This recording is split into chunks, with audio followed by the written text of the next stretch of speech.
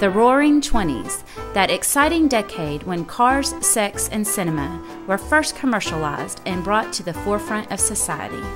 This was the time of F. Scott Fitzgerald, Langston Hughes, and Al Jolson.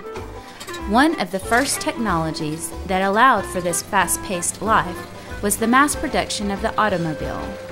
Auto assembly lines with interchangeable parts made the automobile affordable to even middle-class Americans. People now had mobility. With more paved roads and intercontinental highways, distant family was now no longer so distant. Traveling and vacationing was now a possibility, as well as late-night tryst on lovers' lanes.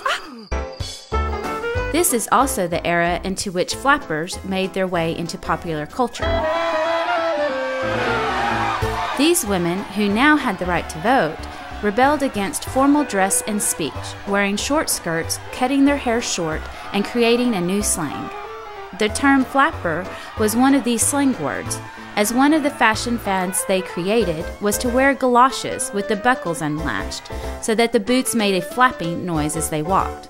Another term they applied to themselves was shimmy dancers, because with the new fast-paced jazz music, many liked to shake their chemises to the beat.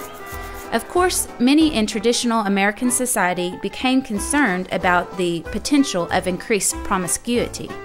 Abilene even passed a law against mashing and petting in the 1920s. If you really want to know what these are, ask your grandparents.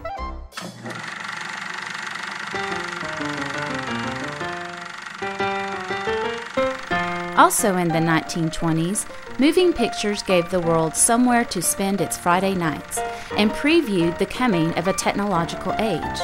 It got the nation started on what would eventually become an addiction to entertainment media. The drama and droll that ensued marked the development of a culture that was all-American, but also helped America fall in love with images and always popular Western of the frontier that was now starting to fade away.